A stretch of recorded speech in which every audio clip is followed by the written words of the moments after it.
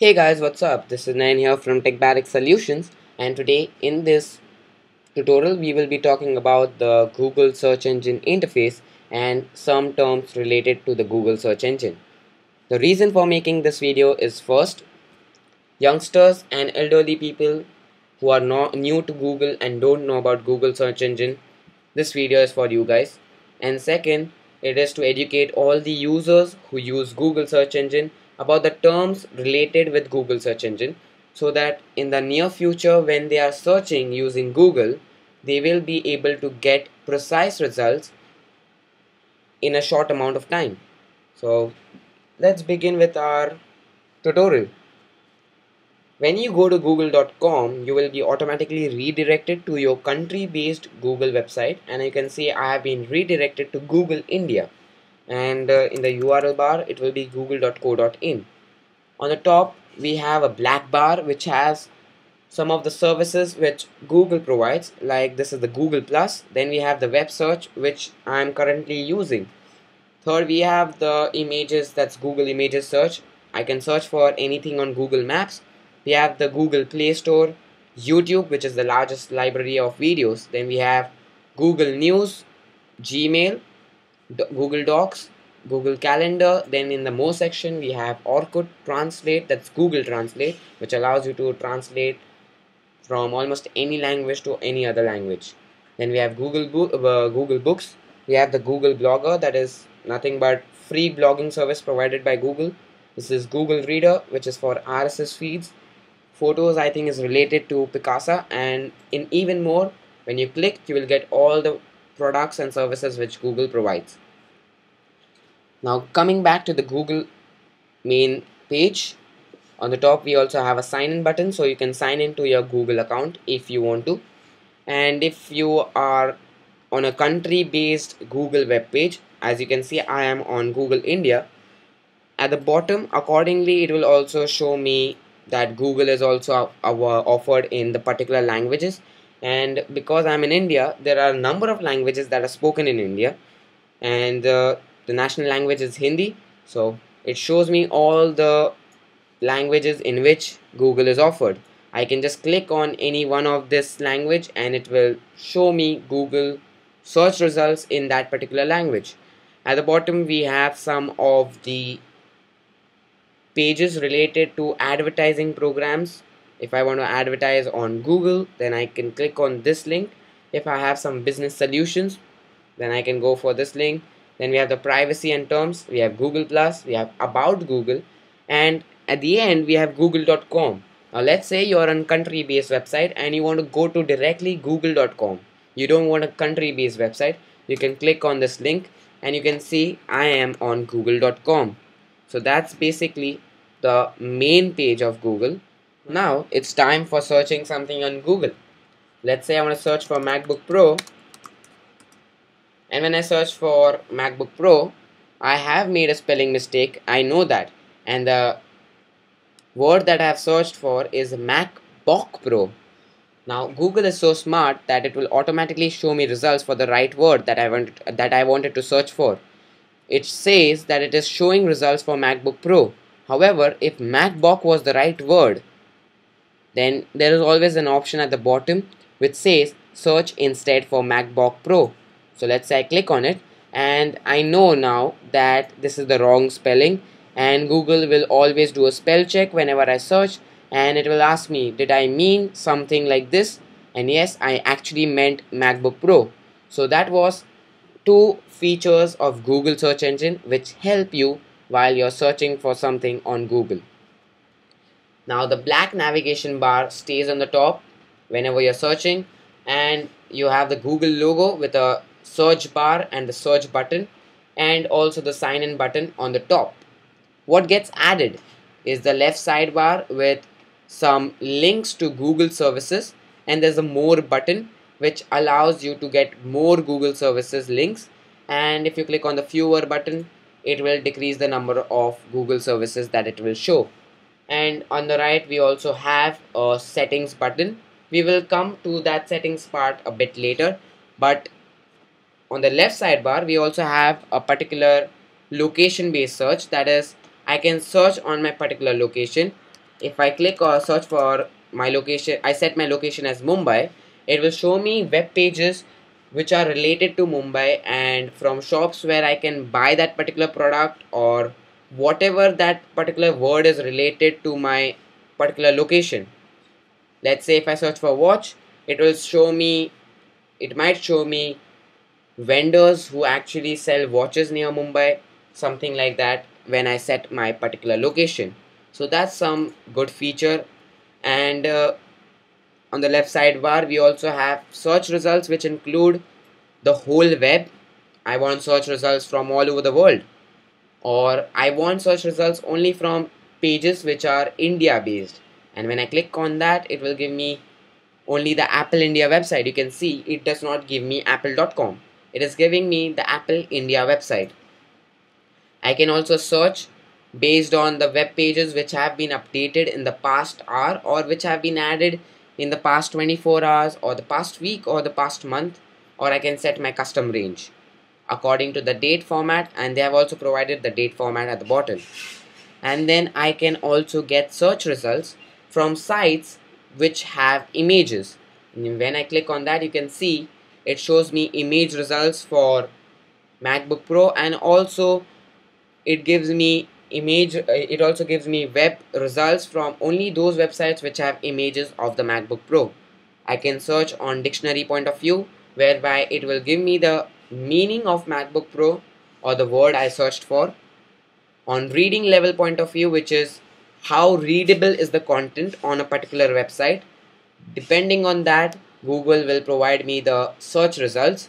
And you can see the MacBook Pro word which I have searched for contains web results which have intermediate reading level, and advanced reading level is less than 1%, and basic reading level is 18%. So that's something cool. And I can also have search results from foreign web pages which have been translated. Suppose there was a Spanish web page which contained MacBook Pro which got translated into my language, that is English. I can get web results from those particular pages also. I can get verbatim web page results, and I can also reset all my settings, that is the web search results settings. At the bottom, Google provides me searches related to my word. Since I searched for MacBook Pro, it will show me searches related to MacBook Pro, and you can see the first related search is MacBook Pro price in India. And definitely when I'm searching for a laptop, I might be searching for its review, its specifications, its competitors like the MacBook Pro versus MacBook Air, or I might be searching for the price of that particular product. So that's some good search related searches which Google provides at the bottom. If you notice, next to the search we also have two arrows, and this is nothing but it gives us the preview of the web page which you want to search for. Let's say I wanted to visit this web page, but I just wanted to preview it. So if I click on that particular arrow, it will give me a preview of that particular web page, and it will also mark all those red spots where the word that I have searched for is highlighted. The word that I have searched for will get highlighted in those red boxes, you can see, and it will also tell me what the text is. It says the all new MacBook Pro is built around flash storage. So that is the text that is written over there. So this is how I can get relevant search results. And then at the bottom we have Google written with number of O's, and each O has a particular web page number associated with it.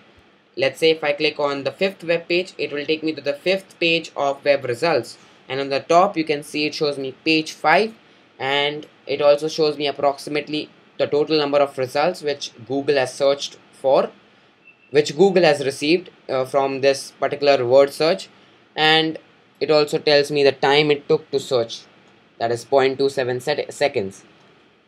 At the bottom, going back, we have the previous and the next button, which takes us to the previous web page and the next web page.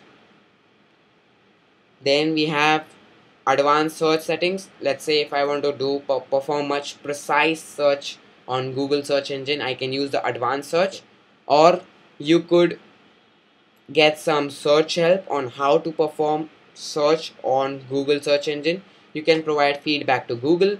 You can again go to google.com if you are on a country based Google website. You can go to Google Home, that's going to be a country based Google web page, and then these are the same links which were there on the Google main page. Talking about the settings part, we have settings related to our search. We have advanced search settings, which is nothing but the advanced search which we found at the bottom. We also have web history. Now web history is if you want to delete the web history or disable customized search activity, you can click on that particular tag and you can delete all your web history or pause your web history. Again, you can get search help if you want to. Let's go to search settings.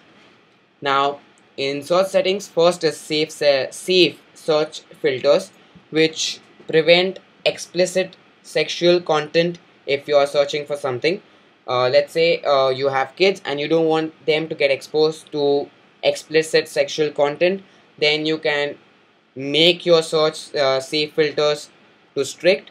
And let me tell you that this will include web pages, images and videos. This will restrict all those pornography pages and other adult content pages from web pages, images, image search and video search. However, this will not guarantee a complete safe search.